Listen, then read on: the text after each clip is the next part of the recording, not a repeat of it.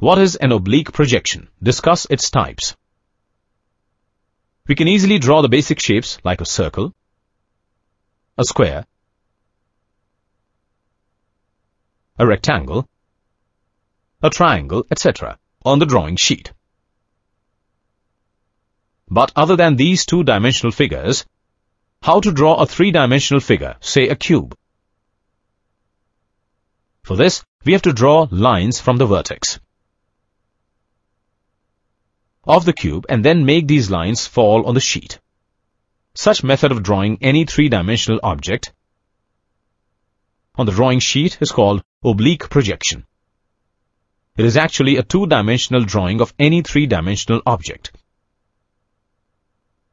Thus, we can say that oblique projection is a simple type of technical drawing or graphical projection of a three-dimensional object. It is used for producing pictorial, two-dimensional images of three-dimensional objects.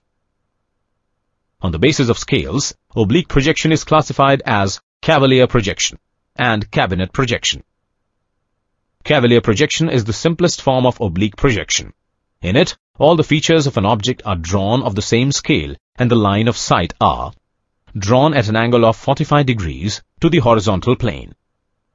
And in cabinet projection, the front face of the projected object is parallel to the viewing plane, and one of the axes of the object is projected at an angle of either 30 degrees or 45 degrees. It is generally used in industries for making the projections of furniture.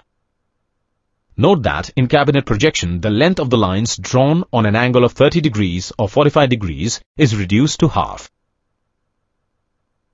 The related term is